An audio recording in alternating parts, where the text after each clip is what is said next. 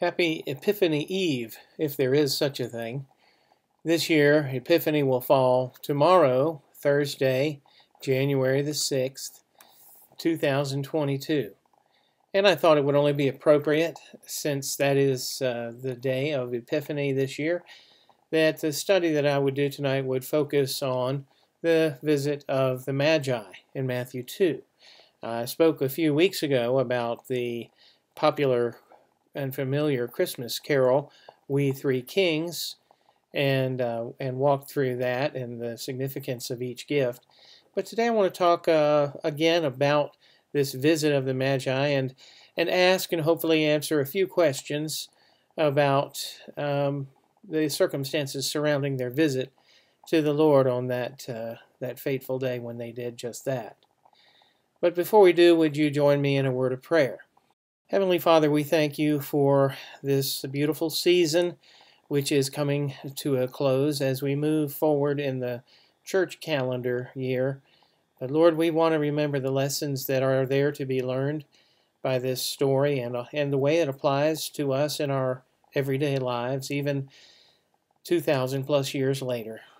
We thank you for those individuals, whoever they were, wise men, magi, some call them kings from the east, who made the effort, went to the extraordinary effort of traveling for probably 2 years in some sort of entourage, looking for the one whose birth was foretold to them in the star that they saw rising from where they were in the east.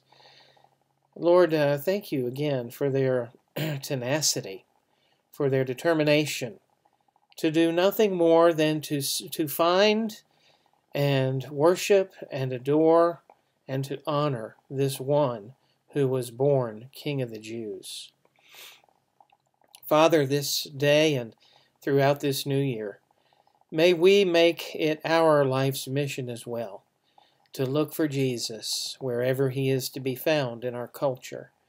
We know that he said he would be wherever those are who are hungry or naked or sick or imprisoned or homeless. And Lord, we ask that you would help us to look for him there, to do what we can to seek to find him there and to honor him by the way we treat those with whom he identified himself when he said, "Inasmuch as you've done it unto one of the least of these, my brothers and sisters, you've done it unto me." Lord, help us to look for Jesus. Help us to look for him not just in the down and out, but also to look for him in the up and out, who have tasted all the goodness that earth can offer and found it to be unsatisfying, or at best only temporarily satisfying. Those who know beyond a shadow of a doubt that there has to be something else.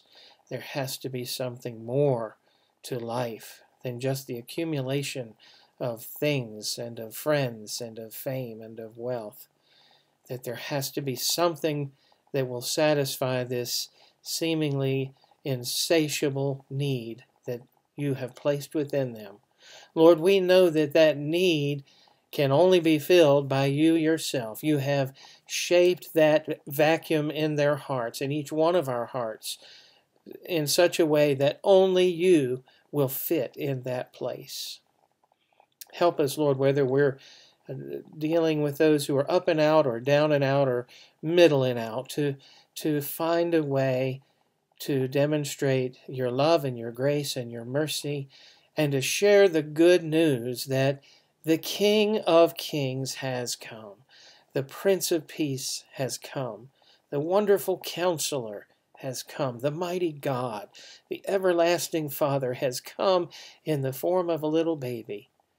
We know all that you went through, Lord, and we'll talk about that as the year goes on, as you ministered, as you taught, as you dealt with those who were in opposition to you, as you healed the sick, and as you died for our sins, and rose from the grave, and ascended to the right hand of the Father, where even now you are praying for us as we pray to you. Father, help us today to celebrate the tenacity and the courage and the determination of these wise men, whomever they were, or were from wherever they came, Lord, they came looking for you. Help us to honor them and celebrate them, and to seek to imitate them in their determination, to worship and honor you in all that we do and say, here 2 millennia later. And may you be honored and glorified by all that is said here, and by the thoughts of our hearts and our minds as we contemplate these men and what they did, and why they did it, and how that should impact us. And we'll give you the praise, for we ask it all in Jesus' name.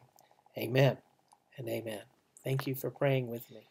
In Matthew 2, beginning at verse 1, we read these words.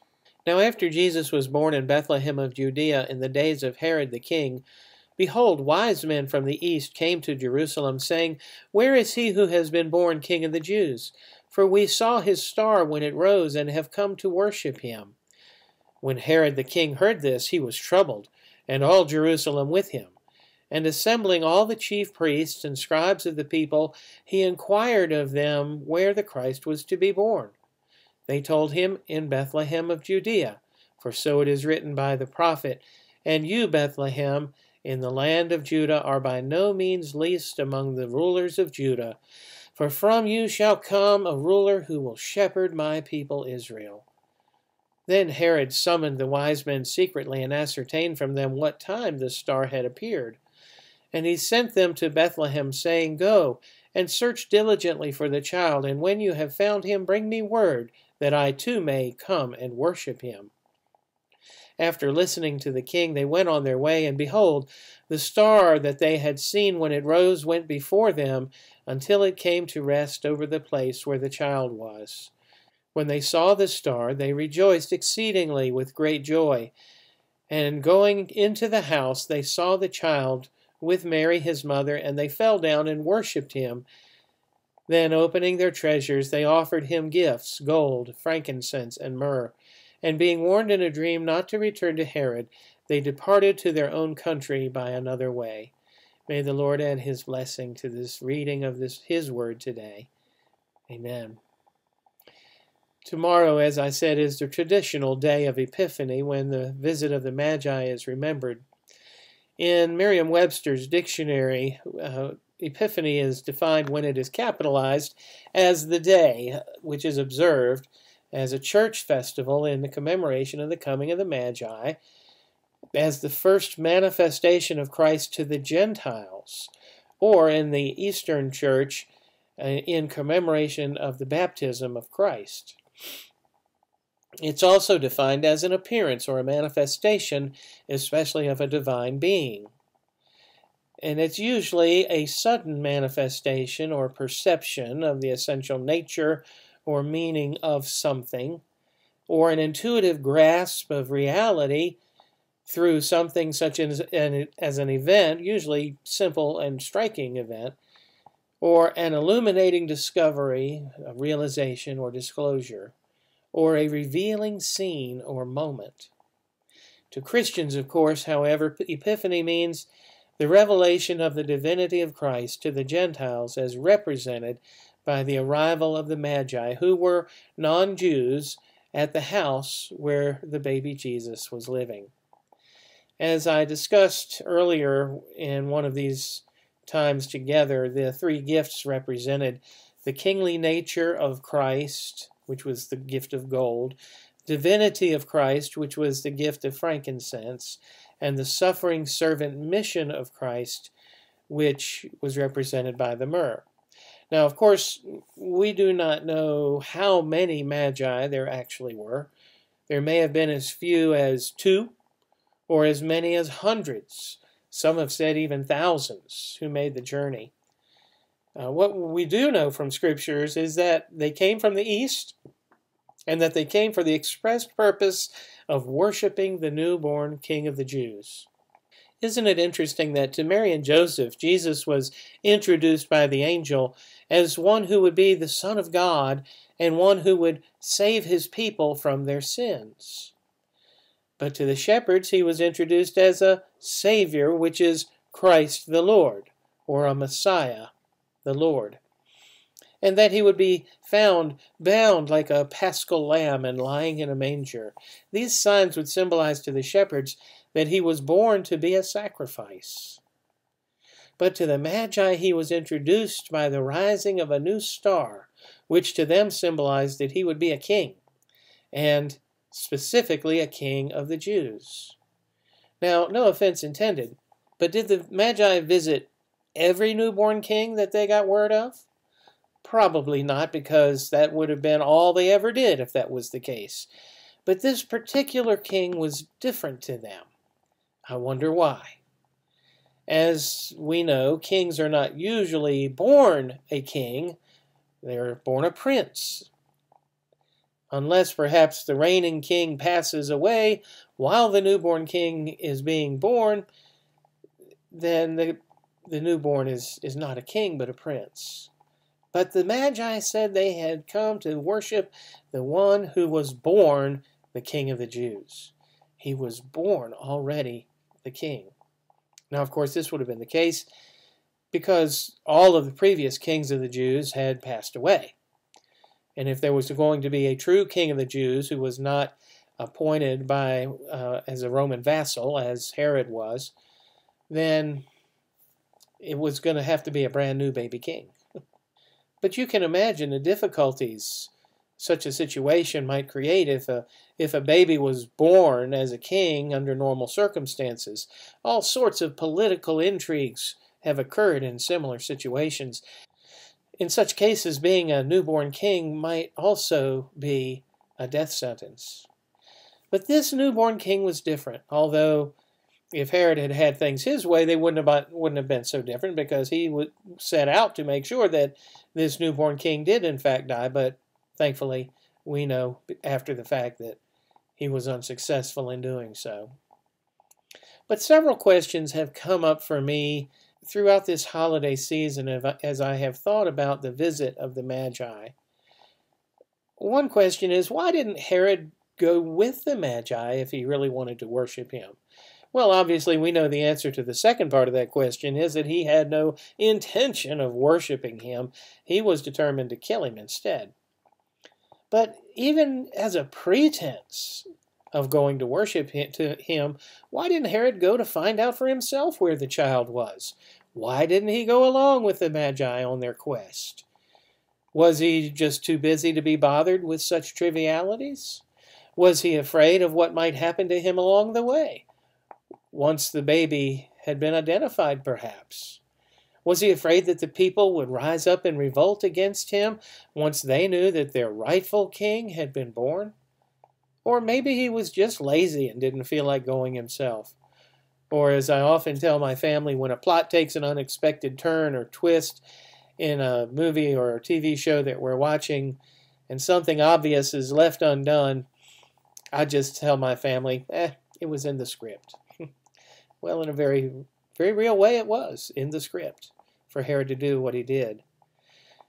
Then another question arises in my mind. We're told that Herod assembled all the chief priests and the scribes of the people together to tell him where the baby, the Messiah, was to be born. Well, if all the chief priests and the scribes knew that these Magi had come looking for the one who was born King of the Jews, why didn't they go along with the Magi to find this newborn king? After all, they had the most to gain by his birth, if he was to be their newborn king. Were they afraid of ruffling Herod's feathers? Very likely so. Herod was notoriously jealous and protective against any would-be rivals to his throne, and if they went with the Magi, they might be perceived by Herod as trying to set up some sort of a coup d'etat against him, and he would have had them all put to death.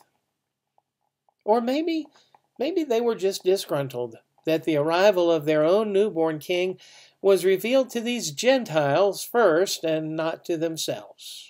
After all, they were supposed to be the spiritual and ethical leaders of the people. Why wouldn't God reveal the Messiah's arrival to them first instead of these outsiders, these unclean ones, these heathen from another part of the world, not even from Judea? Did they simply refuse to believe that God might actually work this way? Was it just a simple matter of wounded pride or self-aggrandizing pride that they sat back and pretended that this so-called star meant nothing at all? Then another question arises in my mind.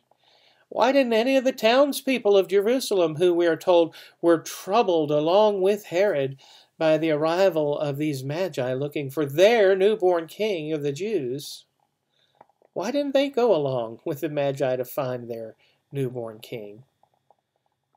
Were they too afraid of upsetting Herod or incurring his wrath? Very possibly.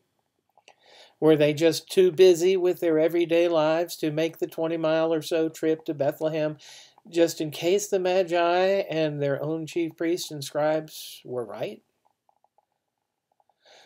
Or in all three cases, was it just because they hadn't seen or noticed any new star, and as it was, the Magi could not even point it out to them at the time? Apparently it had either gone dark or stopped shining or been obscured from their sight for some time. Or maybe it only appeared for a short period of time when they first saw it and then disappeared. But it was there long enough for them to know that something on a cosmic scale had just occurred in Judea. Then it disappeared. We don't know how long it had been since they had last seen it, but they couldn't point it out at the time. And for those who, in this day and age, we are so scientifically driven, if you can't point it out to me now, I just have to take your word that you saw it? You know how unlikely people are to believe anything under those circumstances today. Were things that much different back then? In the absence of an actual visible star to back up the Magi's story, perhaps nobody was willing to believe that any such king had actually been born. As it turns out for Herod, the Jewish religious leaders, and the people alike, the arrival of the Magi and their quest to find this newborn king were maybe just a momentary blip on their radar screens. Here today, gone tomorrow. Out of sight, out of mind. Oh yes, Herod perhaps did send a contingent of spies to follow the Magi and find out where the child was. But maybe he didn't even do that, because it seems like it wasn't until after the Magi refused to return to Herod that he got so angry and decided to just kill all the babies born in Bethlehem in that time frame. We are told that the Magi were warned by an angel in a dream not to return to Herod, but rather to simply go home another way, and that's what they did. As for the priests and the scribes and the people in general, perhaps a few of them took a mental note of the time frame of his birth, but then again, only a few of them would even be alive long enough to see Jesus begin his ministry 28 years later. The Gospel of John declares in John 1:11 that he came into his own, and his own people did not receive him. But to all who did receive him, who believed in his name, he gave the right to become children of God, who were born not of blood, nor of the will of the flesh, nor the will of man, but of God. These Magi were the first to match that description of all who did receive him. They were the first, then, to have the right to become children of God. These heathen foreigners, who were not even Jewish by practice, let alone birth, were the first to receive the Lord. When he received them, they received him. The shepherds came and looked and were amazed, and we are told they made known the saying that had been said concerning the child. But the Magi, when they came, they worshipped and they honored him. We're told they fell down and worshipped him. Then, opening their treasures, they offered him gifts, we are told. Now, of course, we know that God had all of this calculated into the events that took place surrounding the birth of his son. God knows human nature. After all, he created it. He knew that people and leaders and kings would respond just the way they responded. bruised egos or maniacal tendencies or cynical preoccupation with the mundane rhythms of life all considered, God knew how each one would react and respond to the news that these magi brought. It was all part of his master plan to fulfill Scripture so that Jesus would be readily recognized as the Messiah by those who dared to look into those prophecies about him. But what about us today? Here we sit 2014 years later. And what are we doing regarding the King of the Jews born in Bethlehem? Do our kings and presidents and prime ministers go out of their ways to honor and worship him and bow at his feet and give him gifts? Do they acknowledge his kingship, his deity, or his sacrifice? Do they perceive him or the worship of him, on the other hand, as a threat to their grasp of earthly power like Herod did? Do our religious and spiritual leaders take time to go where he is? That's another message in itself. To acknowledge him and to present him to his people as the king and the promised one that he truly is? Or do they avoid the subject because even today he doesn't come in the way that they wanted him to? Or even worse, because his arrival on the scene might actually upset the fruit basket of spiritual authority in their little world. And what about the people today? Here, only 12 days removed from the big day of Christmas, celebrating his birth, have we simply gone back to the daily routines and rhythms of everyday life? Too busy to make time for joining in the quest to see him, to know him, to honor him, or to worship him? Are we really that different from those people who lived 2014 years ago? I think not. In fact, I fear not. One more question remains in my mind today regarding this whole account, and that is, where are the Magi of today? Where are the ones who are looking for a sign that he has come? Where are the ones who have perceived that he has arrived? Where are the ones who have dropped everything and made it their life's quest to seek him out and to find him? Where are the ones who come prepared to honor him with their gifts, acknowledging his office of king, his essence of divinity, and his purpose of redemption? Where are the ones who are asking the troubling questions, the questions that trouble kings and presidents and prime ministers and all the people with them? Questions like, where is he who is born the King of Jews? Where is the Messiah? Where is the God who saves? Where is Yeshua? Where is Jesus? Are we not to be those people? Are we not to be the ones to declare, we have seen his sign and have come to worship him?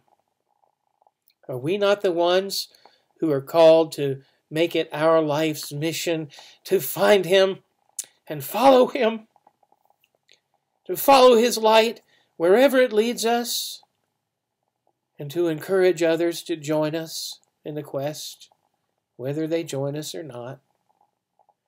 I wonder, where are the Magi of today? Are you one?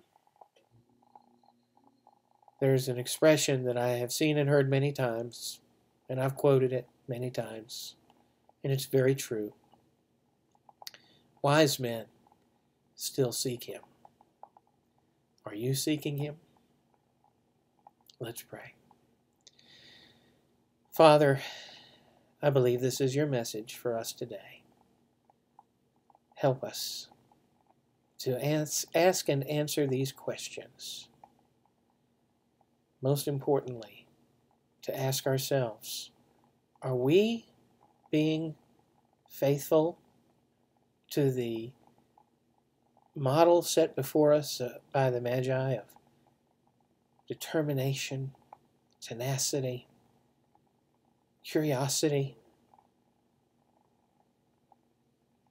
and a willingness to humble ourselves, to exert ourselves for the purpose of seeking and finding and worshiping you through Jesus? Help us, Lord.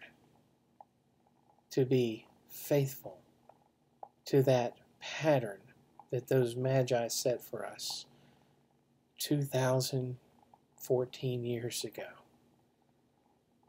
that we too may honor him by the gift, the greatest gift that we have to give, which is our lives, ourselves, our bodies as living sacrifices, as Paul called them.